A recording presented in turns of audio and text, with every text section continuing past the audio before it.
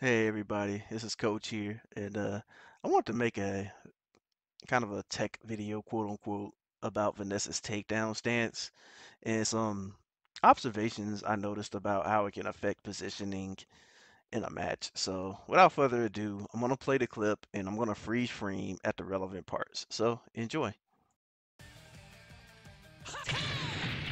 So first thing I want to point out is at the beginning of the clip, Jackie's back was to the camera. And as a result, now that Vanessa has put him in the mounted stance, Jackie raises his right arm to defend himself. And that raised right arm will be the key visual indicator to how Vanessa will get up. And in this particular case, she's going to attempt a forward throw and she's going to be pushed off to the opposite side to his arm, so his left side.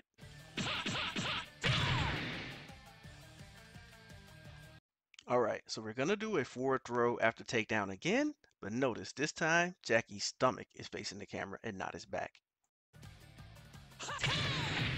Notice that this time Jackie is holding up his left arm as a result of changing his stance from before. So this time when Vanessa attempts to forward throw, she'll be pushed to his right.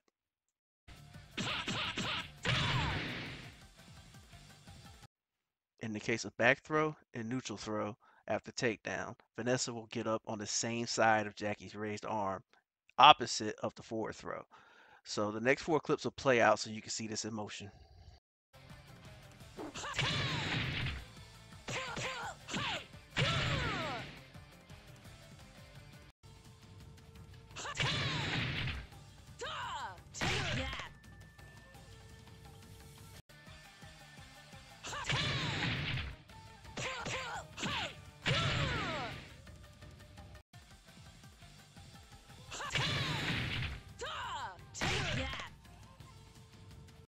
You're probably wondering right now, what happens if they take the throw after the takedown?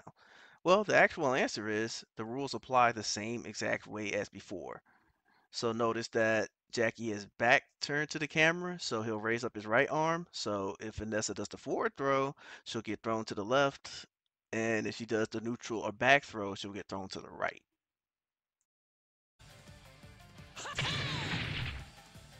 Yeah! Yeah! Yeah!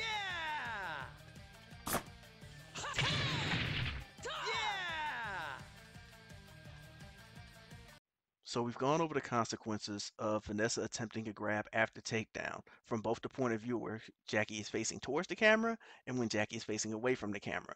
Now you may be asking yourself at this point, why is this important?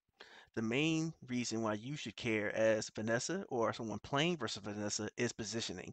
And in this game, it can be critical. And no more critical is when you are close to the edge of the ring. So I'm going to play a few examples of how this will play out. But remember, positioning matters even outside of the edge of the ring. Yeah! Yeah!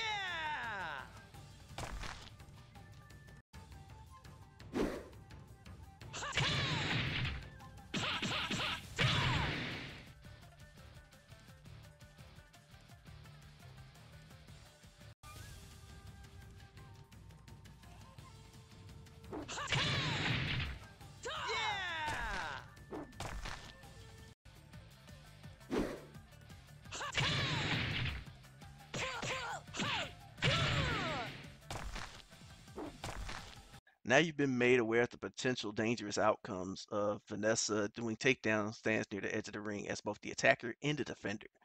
And in a situation where you are not sure, just remember you can always tap the guard button and get straight back up.